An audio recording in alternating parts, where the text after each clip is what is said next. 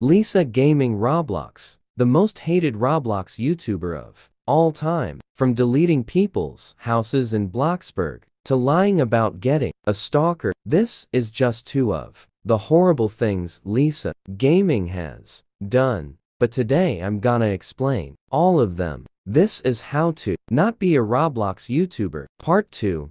Lisa Gaming. Lisa Gaming created her channel on July 31st, 2017 and uploaded her first video on the same day. How to get free Elite on Roblox Murder Mystery 2 for free. Not clickbait. I didn't watch the video because I want to have my brain cells, but I can already tell it was clickbait. But then, in 2020, she made her most infamous and popular video, deleting people's houses on Bloxburg. Lol. This is where she'd gain popularity, and this is where she became the most hated Roblox YouTuber on the planet. She then ended up getting banned from Bloxburg.